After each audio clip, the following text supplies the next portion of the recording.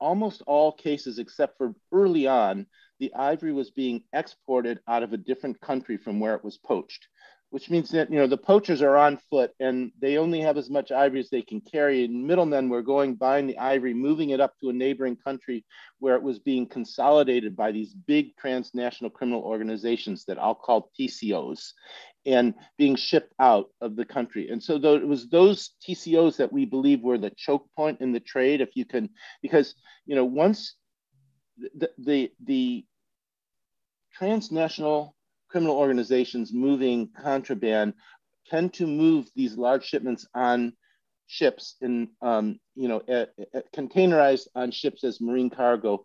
And 70% of the world's products are moved on ships. So there's literally 1 billion containers moved around the world each year. So if you are a transnational criminal, all you got to do is get your consignment through customs into transit, and you pretty much got it made. It's so hard to trace it once that happens.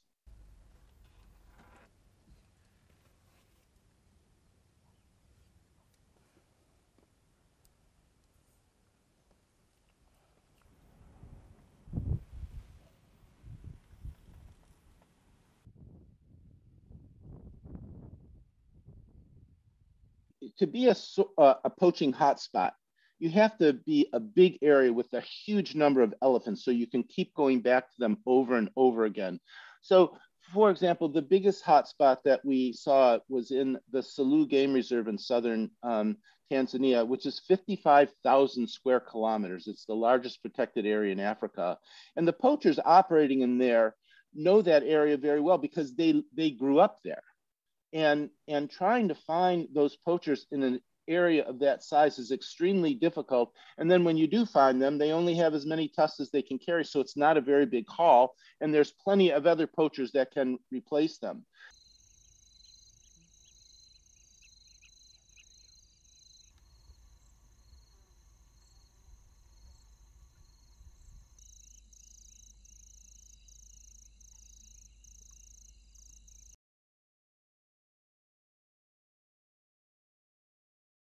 You can stop the trade at where the ivory is being consolidated and exported out of the country.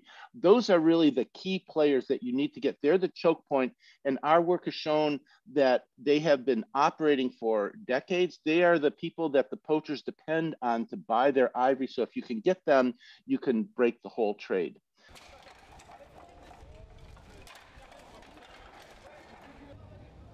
These TCOs are very few in number. There may be as few as one in a given country.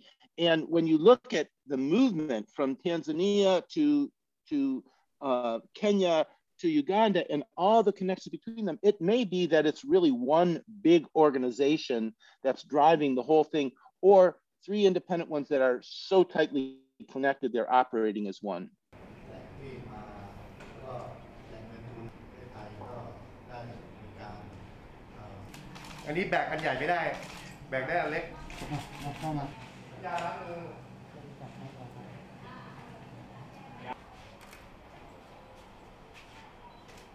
These shipments are typically being investigated by law enforcement independent of one another. And we show now they're connected. So now investigators can combine evidence from multiple investigations and strengthen their case. That's the first very important thing, especially when you get to things like you're trying to look at financial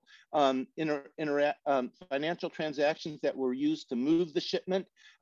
You can go and by seeing the size of the network and how many connections you are, the web of connections you can search for are much, much greater. And ultimately that gets right down to the bank accounts of these major criminals moving them.